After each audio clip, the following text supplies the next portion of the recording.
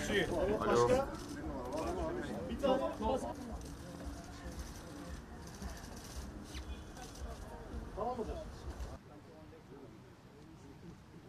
Alo. Hello. Evet, Hi. herkes hazır mı? Bekliyoruz. Abi hazırız biz de TV. Bekliyoruz. Pas atmaya hazır olun.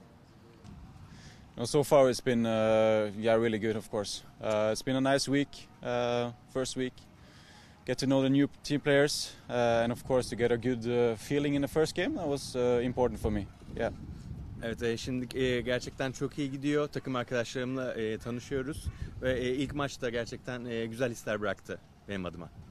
İlk mücadelesinde asist yaptı. In the first competition, you made an assist and you were helpful in the 3 points of the team. About the last match, what do you think, and about the future, what do you think? Yeah, of course, as I said, it was important for me to get a good feeling in the first game, to get to know how we play. I think I'm a loyal guy for the team. I always do 100%. And of course, if I can add assists and goals, then it would be perfect. Tabii ki de ilk maçta alışmak benim için önemliydi. Tabii ki de biraz daha alışmaya devam edeceğim. Ben takım oyuncusuyum ve sadık bir oyuncuyum. Tabii ki de ileride de daha iyi işler yapacağız. Transfer sürecinde aslında AZ In the process of transfer, AZ Alkmaar didn't want to let you go, as we know. When you got the offer from Galatasaray, what did you feel? To convince the AZ Alkmaar, you had a role in play. Yeah, of course. Yeah, when I heard about the interest, I was proud, of course, because it's a big club, the biggest in Turkey. So I was proud of it, and yeah, we'll just see now how things go. But I'm really positive of how it started, and then hopefully we can end up in a good way. Evet, gerçekten teklifi aldığımda heyecanlandım. Galatasaray çok büyük bir takım, Türkiye'nin en büyük takımı. O yüzden benim için heyecanlı bir gelişmeydi ve iyi bir başlangıç yaptık ve ileride de iyi olmasını ümit ediyoruz.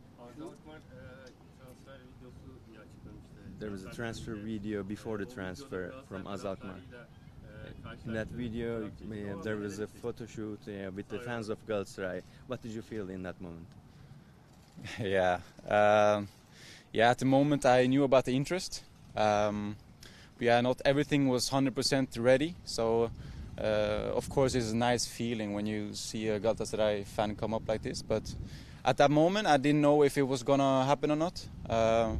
But now I'm here, so I'm happy and I'm ready to go on for the season and yeah, play as good as I can.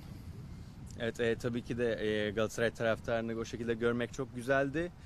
O sırada henüz netleşmemişti hiçbir şey ama ilgilenildiğinden haberim vardı.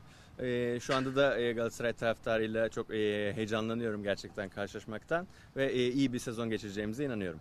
Şimdi gelirken çok sessiz, sakin Well, you came, you were very calm and quiet. Ama Antalya maçında bütün her şey But in the match of Antalya, just when everything was over, with all of the fans and with everyone who was watching, you were like the voice for them. What would you like to comment on that?